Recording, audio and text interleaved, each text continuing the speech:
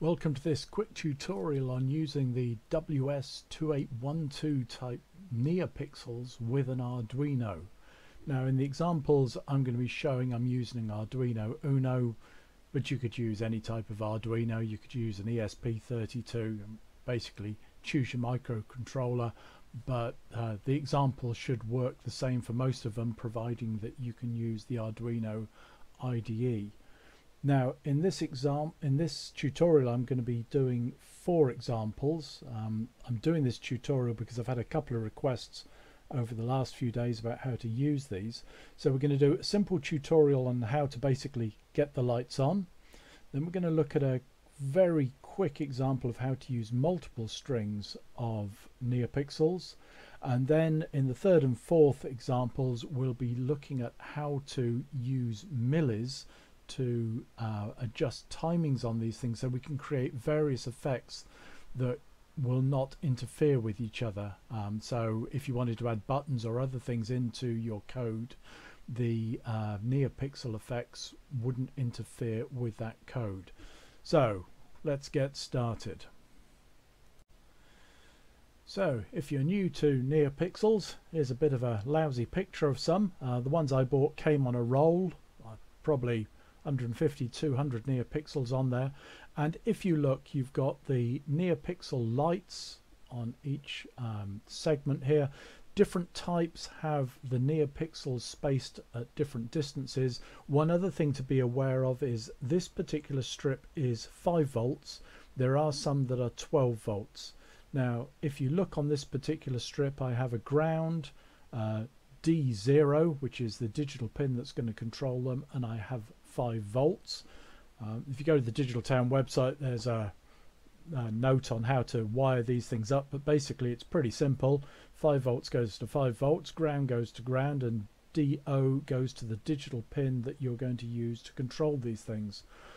One of the great things about NeoPixels is one digital pin is enough to control all of these NeoPixels on the roll. In fact, I'm told you can control about 2,500 of these off an Arduino Mega, but I've not got a need for that much light. So just some things, if you're using these, you'll notice that they're set in sections. If you want to, you can just cut these strips off as you want. And if you're building model railways, which someone who requested this is building a model railway, what you can actually do is you can cut the strip here and then bridge the gap with a wire, so you could move this NeoPixel into one place, another NeoPixel into another place, mount them in different places with just simple wiring in between them, so you don't have to leave them fixed in this strip. This particular strip that mine have come with is self-adhesive. There are other types that come on strips that are waterproof.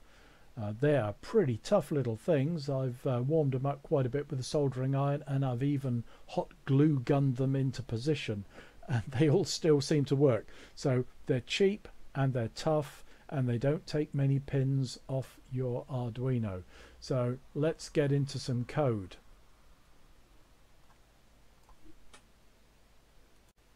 So before we actually get into the code example, the library that I'm going to be using is the Adafruit NeoPixel library.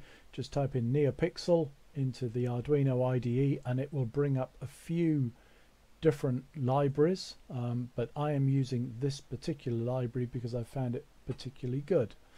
So it does come with some examples, so if you go into your examples, once you've installed the IDE, go down to NeoPixel, and there are various examples there.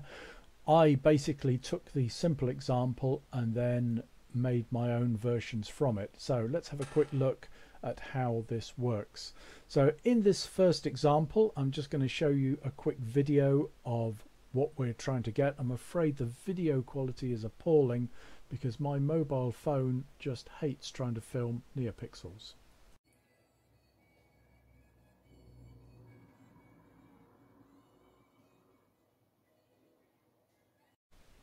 So in that terrible clip of video, you would have seen a number of NeoPixels on a strip. I think I've got 16 on my particular strip, and you would have seen that some are really interfering with the camera, some are not, and that's because I've got them set at different colors and different intensities of brightness. One of the great things about NeoPixels, it's very easy to change the brightness. So you can set the NeoPixel to be blue, but you can set the sort of the intensity of how blue you want it to be. So let's have a look at the code. So the first thing we do is we include the Adafruit NeoPixel library, and then I'm defining pin 8. Pin 8 is the digital pin on my Arduino that's going to be using to control the NeoPixels. We then have to define the number of NeoPixels. So on my strip I've got 16, and then basically we put the whole thing together to create an object. So the object we're going to create is called pixels, and pixels is going to control 16 NeoPixels on pin 8. And there's some other information there. If you go into the Adafruit examples, it tells you that there are occasions when you need to change this last piece of information. I've never had to change it, so it is as it is, and it's always worked perfectly for me. So going through the startup code, and in this example there is only startup code, there's nothing in the loop, because we can learn just about everything we need to learn about using NeoPixels from this very simple bit of code. So the first thing that you need to do is start the NeoPixels up. So our NeoPixel object, pixels, which we've created here, we then call the function begin, and that starts it up. It initializes the whole system. Everything's now connected. And then the first thing I'm going to do is I'm going to call a function called clear, and that turns all the pixels off, just in case anything odd is going on. One of the things that you'll find is that if you upload some new code, or if you've even if you just leave things alone, if you're not sending commands to a set of NeoPixels, they will stay on the same color settings that they were last set to. So here we go, I'm working through the NeoPixels. Now the way it works, if you remember how this goes, when you connect to your Arduino, the NeoPixel closest to where your wires join in is NeoPixel 0, and because I've got 16 NeoPixels, as always we start with address 0, and therefore number 16 is actually 15.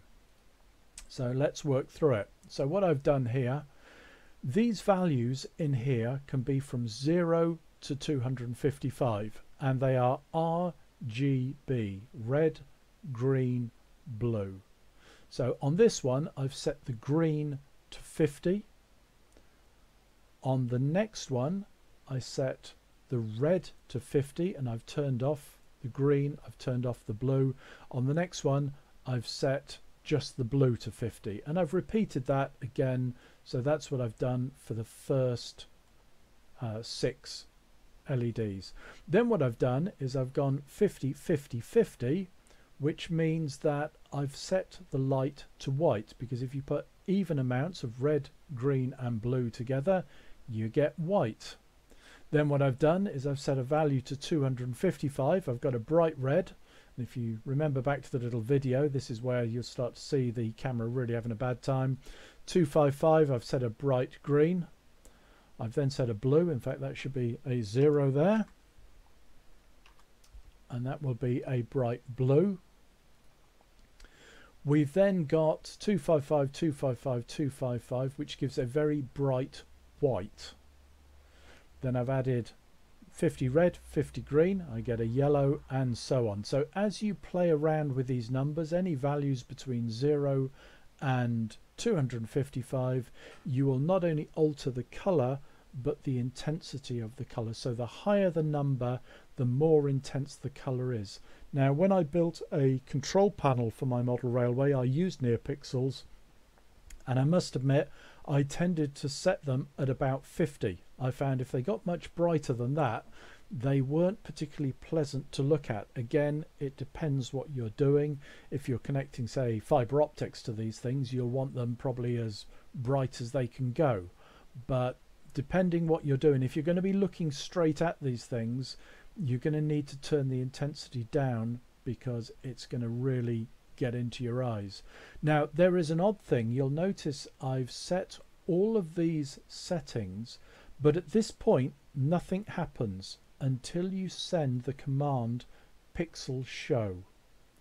Only at that time does it send all the data.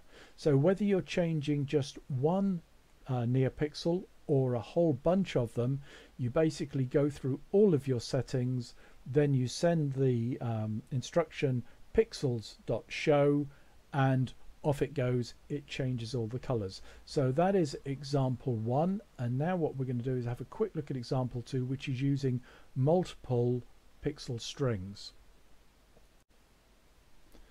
Now in this example I'm using pins 5, 6 and 7, and I've got 3 separate sets of NeoPixels attached. The reason for doing this, there are certain times if you're building things like model railways, now and again you can have a set of NeoPixels that are lighting up a particular building, and it's very difficult to get the wires to go in and then come back out again to go into the second building. So sometimes you'll just want to use multiple strips. So this is how you do it. So I've got NeoPixel pin 1, which is pin 5. On this particular strip I've got 16 NeoPixels, and I'm creating an object, and instead of calling it pixels as before, I've called it pixels 1. I've then repeated the same process. I'm using pin 6, which I'm calling Neo pin 2. I've got 16 NeoPixels again, and this time I create an object called pixels 2, and you can see we're repeating, and I've done exactly the same for a third time round just for the example. What I then do is we begin pixels 1, we clear all the LEDs on pixels 1, and then we click on the show, so it's got to clear it, and then it needs show to show that they're all cleared. I've done that all 3 times through each string, and then what I've done, just as an example, and you can go through this at your leisure on the Digital Town website, it's an example there. I'm not going to go through it in great detail, but basically it goes through a counter from 0 to 15, which is obviously less than 16, and what it does is with each of these NeoPixels it basically works through the strip, turning one on after another, slight delay, and it just works through them, and then when it's got to the end and all 16 are done, it clears all the NeoPixels and runs through again. It's just an example of how to run through the NeoPixels, but running through multiple strips. I'm not going to show you the pictures, but basically you'll finish up with one line of blue, one line of green, one line of red. In that last example I used the dreaded delay. It was quick and dirty. I was in a hurry, but anyone who knows me knows I do not like using delay, because if you use delay, basically your Arduino stops and it will not respond to button presses or anything else that you want to have running in the background. So in this example what we're going to do is create a little twinkling effect. I'll try and give you the terrible phone video of it now.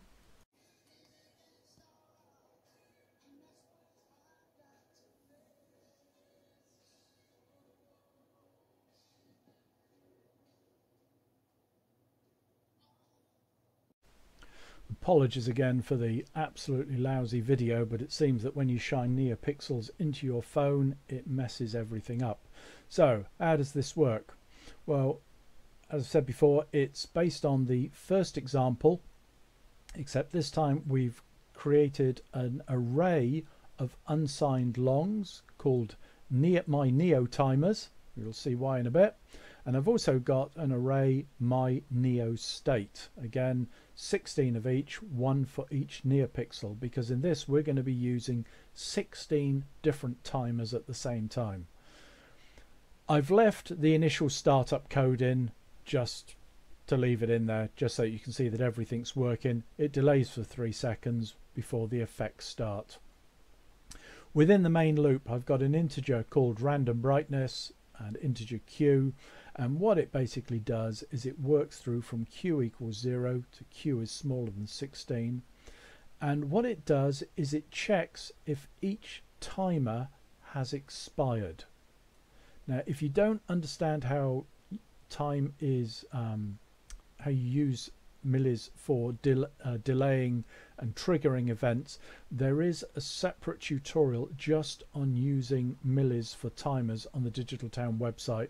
There'll be a link at the on the same page on the Digital Town site as this tutorial. It'll be down at the bottom in the additional information if you want to learn more about that.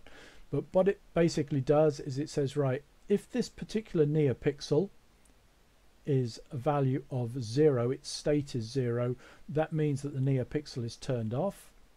So what it then does is it sets the Millis timer for a random time interval. I picked between 0.2 of a second and 8 seconds, don't ask why, no idea. And then I set the state to 1. I've created a random brightness between 0 and 255, but you could have had that as a set value. And then what I've done is I'm setting the pixel color to the random brightness, because in this example it's just going to be various brightnesses of white. If the LED was already turned on, so the state would have been 1, it goes into the else statement, in which case I use a shorter random time period. I set the value to 0 and I turn the NeoPixels off by setting that NeoPixels value to 0. Now, I cannot use the pixels clear here, because that would clear everything, and this is working individually, so it's working through all 16 NeoPixels very quickly, and then once it's done this little bit of code, it shows the value. So it changes the value after each individual NeoPixel has been checked, and the system just runs round and round in a loop, triggering the LEDs, the NeoPixels, on and off at random intervals, as you've seen. Now what I'm going to do for the final example, we're going to do a very similar sketch, except this time we're going to be doing it in color.